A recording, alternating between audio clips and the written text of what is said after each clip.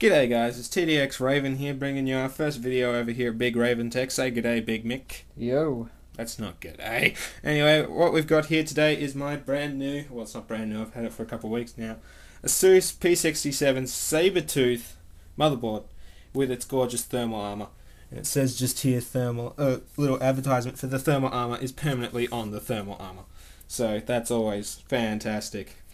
Right, so I'm going to give you a little bit of a tour around the board, starting off with this top corner here. As you can see, we have the CPU 8-pin connector along with two fan controllers. You have fan connectors. They're both 4-pin CPU fans, but you have to, this fan connector here, you have to have one plugged into that or else the BIOS won't let you post, which is very annoying. Moving down a little bit, we have the MOSFET heatsink and the, I don't know which one's which. Because you can't see underneath this thermal armor. I'm pretty sure that either one's fine. Everyone's just like, noob, you're a noob. Right, but it's got 8+2 phasing with the, which is pretty damn good. Over here we've got the 1155 CPU socket. They're pretty normal. Right here we have one mushkin stick, which is installed, as well as just, you know, dual channel DDR3 RAM. Up here we have the memo K button, as well as another 3-pin fan connector. Moving over to here, we have the 24-pin, and if I'll move this to here.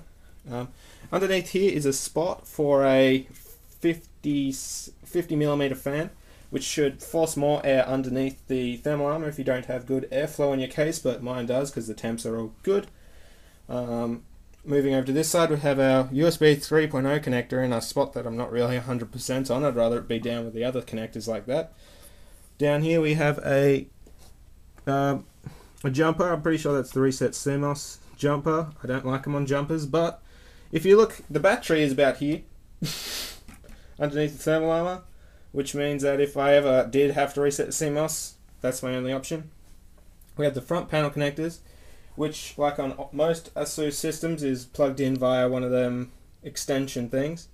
We have a COM port, and we have a little power light, which indicates whenever power is running through the board. Another fan connector, 3 USB 2s sockets, a SPDIF socket. I'm pretty sure, yeah, here's the firewire, this is the SPDIF. Front panel audio, and then that's everything besides the PCI slots. So we have 1, 2, 3 PCI 1 times, which is plenty, and we have a PCI Express, a PCI Legacy slot, which I would never use. I might if I get one of the Asus Zonars, but because the Zonar PCI is supposed to be better than the Zonar PCIe 1 times. And we've got 2 PCI Express slots. This one here is in 16 times, and this one here is in 8. So if you run in SLI, it'll be running at 8.8. I'm fairly sure, just going off of memory. So of course you plug your card in here. Oh, I almost forgot, we left out the SATA. So these three here are on the Intel chipset, and this one here is on a Maxell chipset. We have two SATA 3GB and a SATA 6, like on all 1155 boards, besides micro RTX.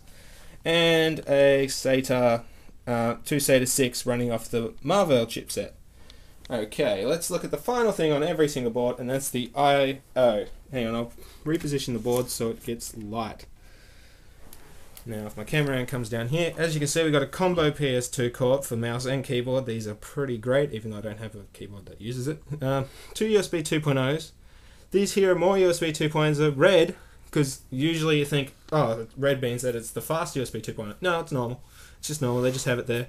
We have some optical audio, 2 more USB 2s, another 2 USB 2s, giving us a total of 6, which is more than enough for me. Oh, 6, and then these 2 red ones, which are just there to look fancy. And we got 2 eSATAs, but this is an eSATA power, and this is an eSATA connector. So you do have room for eSATA power. Over here we got an RJ45 LAN connector, as well as 2 USB 3s, and 2 is also more than I'd ever use. And combined with the other USB 3, that gives you a total of 4. And 7-channel audio. So then that's run off a Realtek chip. So that's a good tour of the board. I'm going to show you how to plug some stuff into it, because whenever I was on my other channel, my gaming channel, whenever I was doing videos, somebody asked me if they could show them how to plug in RAM and a CPU. This is a i5-250K, and it is absolutely brilliant for gaming.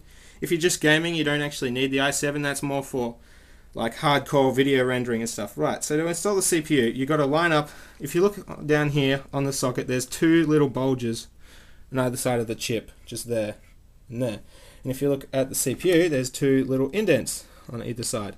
So you line them up and just place it in there gently. This next part isn't as gentle.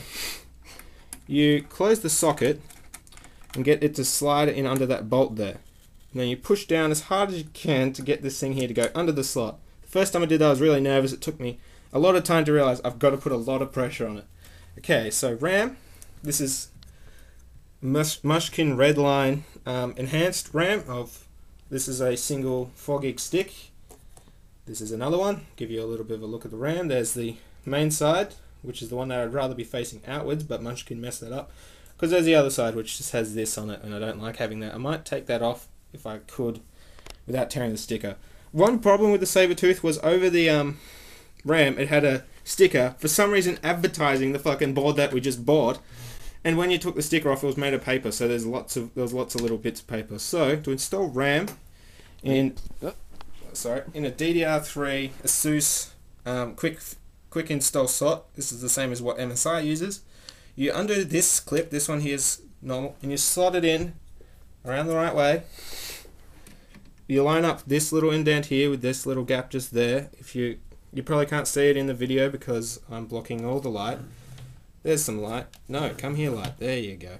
So as you can see, there's a little thing there, and if on the RAM chip there's a little indent there, so you line them up and you slot it in. This is a bit different for me because I've never had these before. I've only installed stuff in them once.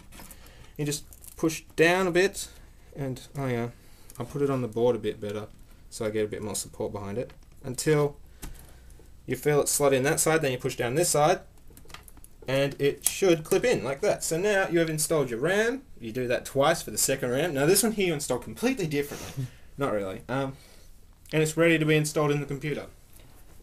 And make sure you're going in the right channels. Yeah, this one here is the correct channels. Check your quick install guide, but usually it's the ones further away from the CPU to allow you to fit a bigger heatsink without touching the RAM. So yeah, cheers guys.